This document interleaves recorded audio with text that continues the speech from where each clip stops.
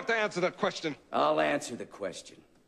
You want answers? I think I'm entitled. You want answers? I want the truth! You can't handle the truth.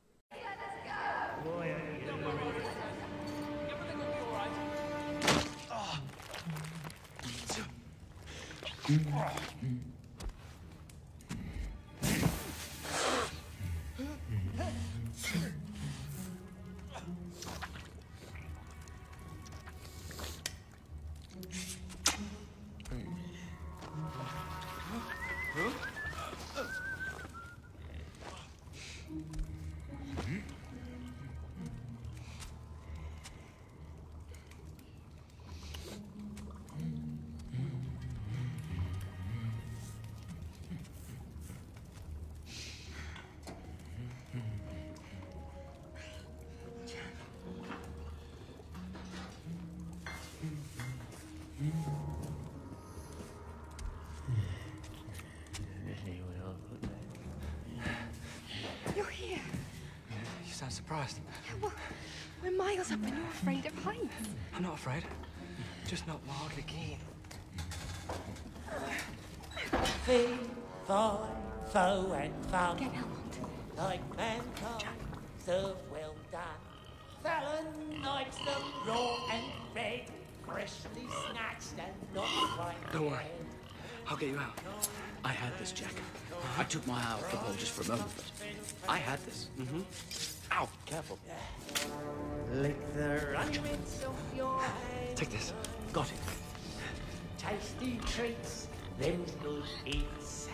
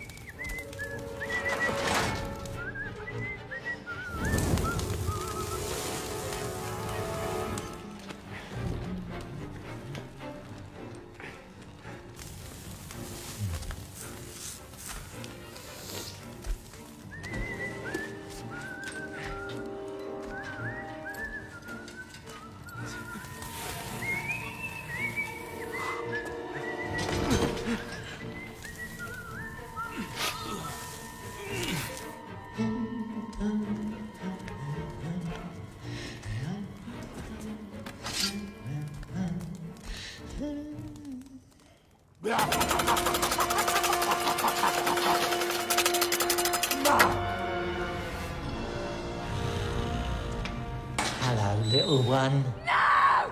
Ah! Put me down! They brought me a duchess once. Quite a fat thing. But you, all skin and bones. They tell me you're a princess. Let's hope they haven't spoiled you rotten.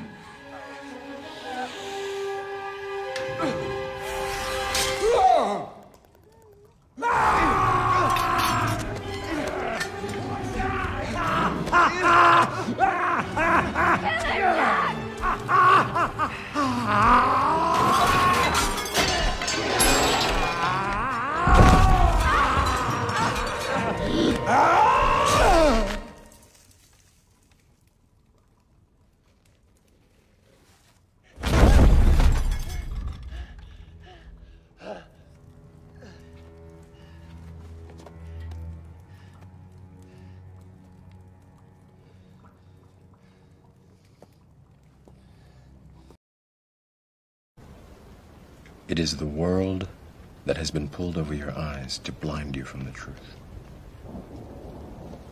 What truth?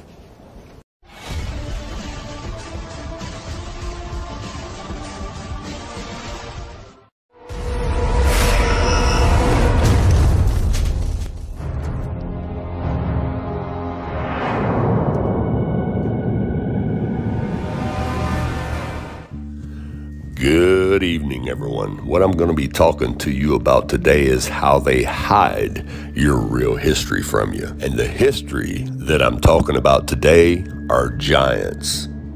Now, most people in this day and age, they do not look back or investigate past 25 years ago. They just believe that any kind of history that goes back any further than that, they already know. It was taught to them in school. It's real. It's the real history. And they will argue that to the death just because that's what they were taught. So, for example, let's go look up and see who was the tallest man ever in history according to our information that they give us.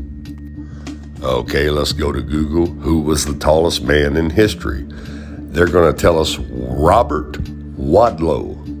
Okay, that's what he looks like. Now let's stroll down here. Robert Pershing Wadlow, also known as the Alton Giant and the Giant of Illinois, was an American man who was the tallest person in recorded history, for whom there is irrefutable evidence. He was born and raised in Alton, Illinois, a small city near St. Louis, Missouri. Now, that's the first answer that Google will give you, but long before any American news, ABC, NBC, CBS News, you only had one news center that covered all the news all over the world, and it was called Path News, and later became British Path News, and they hold all the archives to all the old news footage in the world. You will never find any of this on YouTube, CBS, any of that bullcrap. As you can see here, Path News was a producer of newsreels and documentaries from 1910 to 1970 in the United Kingdom. Its founder, Charles Path, was a pioneer of moving pictures in the silent era. The Path News Archive is known today as British Path. British Path is home to a treasure trove of 220,000 news films from 1896 to 1984. The collection is unraveled in its historical and cultural significance. Now, history will have you to believe that this is the tallest man in history who ever lived. And the only reason why is because he had a hormone problem. And any other giants who grew about this tall, they'll tell you the same thing. They had hormone problems, medical problems. They want you to think that. Now, I'm going to show you the giants who were taller than him and around at the same time he was, who didn't have any kind of problems at all. And they don't put them in the history books. Why? Because they didn't have medical problems. He's the only one that had medical problems, so they could come up with an excuse and cover this giant story up. Now, let me show you from the British Path News from between 1895 and 1920. A couple of these are going to be silent because they didn't have audio on these films until around 1920. So first, let's look at the British Path News footage of Robert Wadlow. Making ends meet is certainly a big job when it takes size 39 shoes to fit them.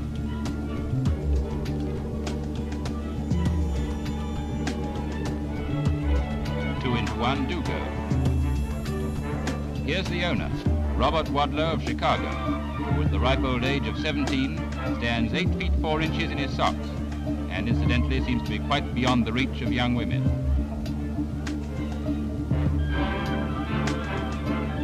Every time young Robert goes through a doorway, he scores a duck. And this is Robert's father, a mere dwarf of 6 feet. Now let's look at the giants who were before Robert, who were taller than Robert, and even some giants who were the same size, but none of them are mentioned in the history books. Give her a big hand is an expression that has only one meaning for 26-year-old Ted Evans of Englefield Green, Surrey. For Ted, at present appearing in a Pete Collins show, is the world's tallest man. 9 feet 3.5 inches on going to press and still growing. His bicycle, of course, was built specially. There's no comfort for Ted in a bus or in a train. Well, his head catches in the luggage rack. That's not all. Expensive special suits become too small in a few months. No stock shirts, hats or socks will fit him. And his boots come at £25 a pair.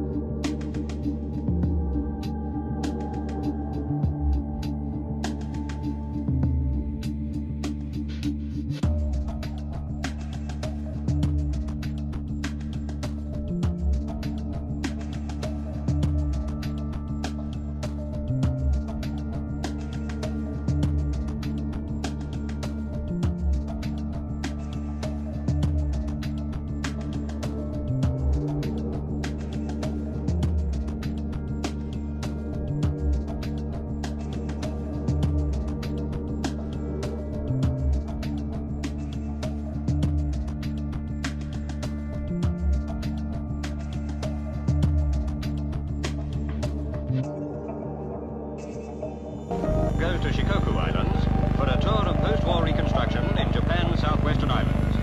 Most of those in the crowd will cheer him, since in pre-war days, when he was considered divine, it was a sacrilege to even look at him.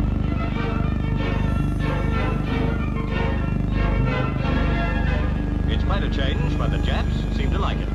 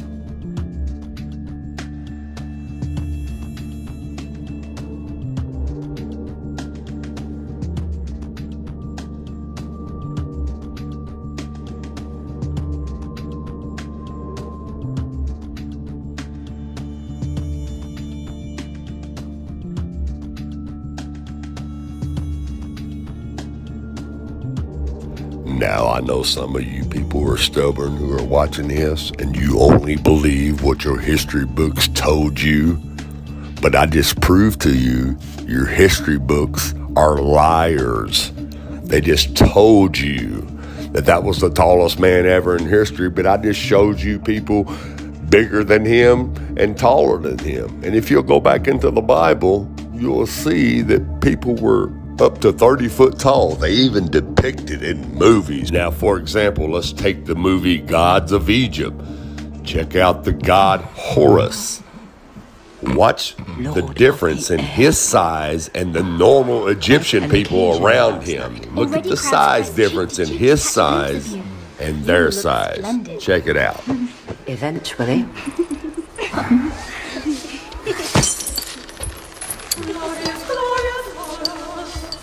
But don't discount Horus yet either, because when it comes to the fate of the world in one's hands, even gods can be surprised by the strength they possess.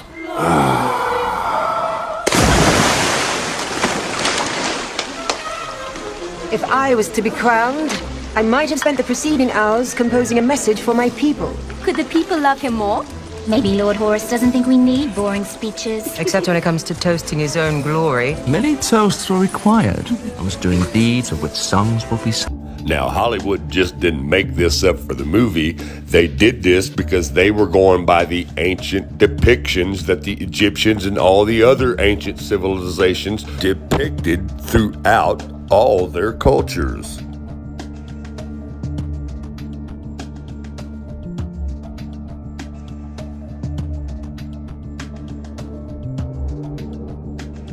Now, these giants that I just showed you in the black and white footage from the British Path News from the late 1800s, early 1900s, these are called the Nephil.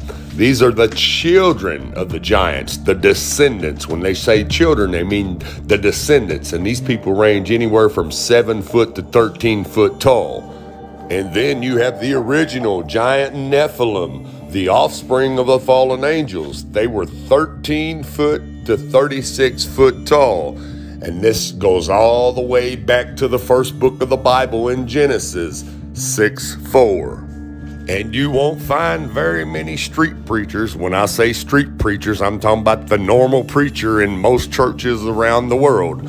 I'm talking about biblical scholars understand this because they know the books. They've read the books also that have been stripped from the Bible. But we're not even talking about those books.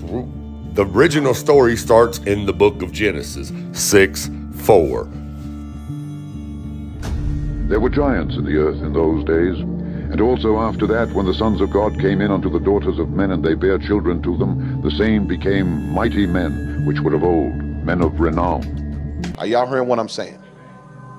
This ties back into Genesis chapter 6, when the Bible says that the sons of God, which were the angels, came down in Genesis 6, and they had sex with the daughters of men.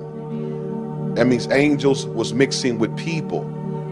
They mixed with these females, and the Bible says from the angels and the women mixing, a race of giants was produced called the Nephilim. Y'all got what I'm saying? Now the Nephilim, the Bible says these was men of renown. Now what that means is these are what your myths are made upon. See, we thought Hercules and all that was a myth, but it was really giants that the Bible says was produced. The Bible says once these giants was produced, they got a taste for human flesh. That's what the Bible says in Genesis. And so they turned on man and began to devour men. You got what I'm saying? This was a reason for the flood, because they had, the Bible says, sin against birds and beasts. They began to mix the DNA of animals and come up with these hybrid creatures that God did not create. Y'all got what I'm trying to help y'all now. Now I'm not going to really deal with whether you believe or not. That's on you. I'm just going to tell you the facts and you get it or don't.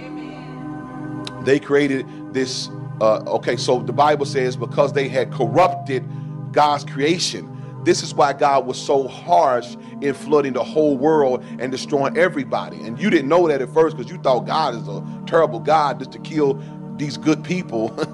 Even the movie just came out, Noah, how they made like these people were just, they were sinful, but they were still good people. No, these people had altered their DNA by mixing with beasts and birds and these fallen creatures. So they were no longer God's creation. That's why the Bible says only Noah was righteous, meaning only Noah had the correct blood.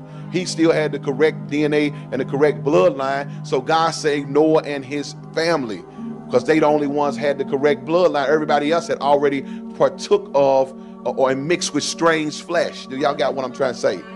And because of the mixture with the strange flesh, they the Bible says that they created these other hybrid creatures, and violence was in the earth, and God said, let me destroy this earth. Now for years and years you've heard the story of Noah, and you just thought that people were just sinning like they just sinning today, and you just thought, well, God just got tired of them sinning, so he gonna just kill everybody, and you know God's killing children and everybody. But you got to realize these people were no longer his creation. I would like to know why God flooded the earth during Noah's time. Thank you for teaching God's word the way it should be taught. Well, bless you, Austin. It's good to hear from you. Our Father, he kind of hated that he had to do it, because he promised that he would never do it again, that he'd never destroy the earth again by water. But he will do it by his presence, which is he is a consuming fire. But Satan, knowing that his days were numbered, he sent his fallen angels to earth, and they took wives, and they had children born to them, as Genesis 6 stipulates. And it was not natural. That's why they were giants.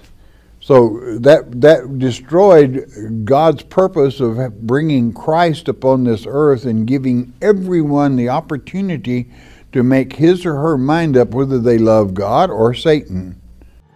But to date, we probably have about 1,400 or 1,500 accounts in going, from Catalina Island, California to Martha's Vineyard. Double rows of teeth, 7 foot and taller, skeletons reported. New York Times, Washington Post, LA Times, and it's not just newspaper accounts. George Washington reported giant bones in Virginia. Even Abraham Lincoln talked about the discovery of giant bones. At a certain point, I reluctantly started to believe.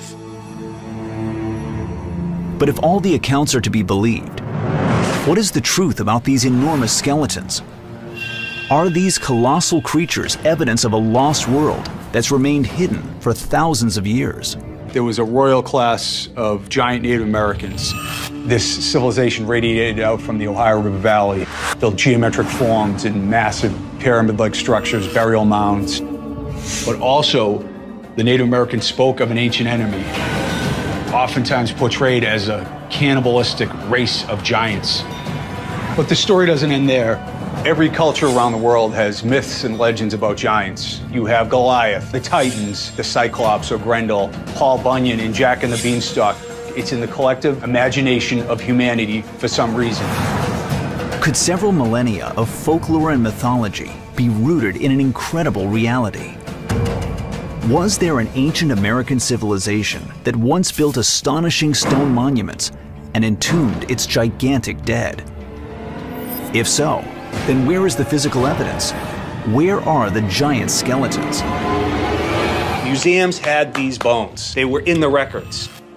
There's literally 1,000 individual accounts, but to date there is not one verified giant bone at a museum. That's the big mystery. Where are the bones? One explanation could be that reported giant bones were among thousands of skeletons returned to native tribes according to federal repatriation laws. It just seems like it slipped through the hands of history. There were scientists around the turn of the 20th century who deliberately concealed these alleged giant finds. There is a distinct possibility that they were actively taken away. They're in some dark corner because they're not matching up with somebody's version of human history. There were giants in the earth in those days, and also after that, when the sons of God came in unto the daughters of men, and they bare children to them, the same became mighty men, which were of old. The Bible says, my king is the king of the Jews. He's a king of Israel. He's a king of righteousness. He's the king of the ages. He's the king of heaven. He's the king of glory. He's the king of kings. And he's the Lord of lords. That's my king. I wonder, do you know him? My king is a sovereign king. No means of measure can define his limitless love. He's enduringly strong. He's entirely sincere. He's eternally steadfast. He's immortally graceful. He's imperially powerful. He's impartially merciful. Do you know him? He's the greatest phenomenon that has ever crossed the horizon of this world. He's God's Son. He's a sinner's Savior. He's the centerpiece of civilization. He's unparalleled. He's unprecedented. He is the loftiest idea in literature. He's the highest personality in philosophy. He's the fundamental doctrine of true theology.